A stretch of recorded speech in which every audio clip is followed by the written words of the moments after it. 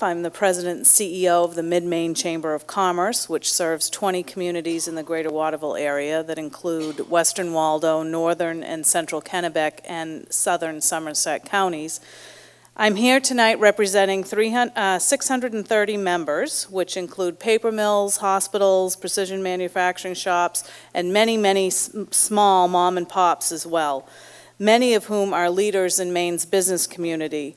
But they're also parents and grandparents of Maine's children, whose future depends on a strong economy and a sound environment.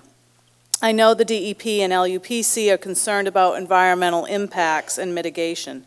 With regards to this, I'm here to say that carbon dioxide emission reductions as a result of this project advances Maine's progress toward meeting its long-term greenhouse gas emissions reductions goal. It will be very good for the environment as well as the economy. After all, our robust tourism industry calls on us to maintain clean air, healthy water bodies, and seasonal changes that support snowmobiling as well as fishing and hunting.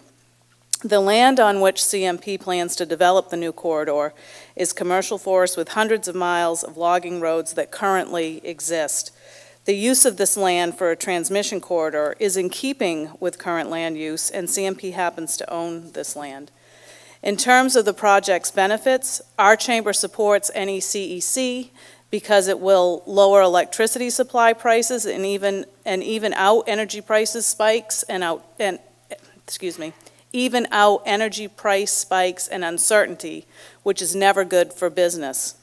This project will result in millions of dollars of rate relief every year for Maine ratepayers. It'll also provide increased reliability for Maine and the ISO New England region by delivering baseload energy to replace retiring resources such as Pilgrim Nuclear Power, set to close later this summer. There is real value in this infrastructure, which Maine will host and yet not pay to construct.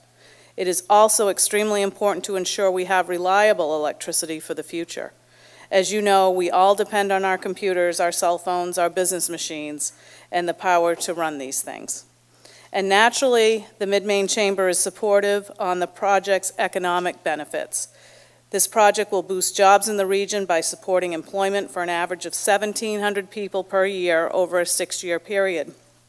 Beyond that, it will add to the permanent local tax base in the host communities, help to expand broadband in an area of the state that really needs it desperately, and help fund essential economic development initiatives. So I'm here today to urge you to support the New England Clean Energy Connect, and I thank you for your time.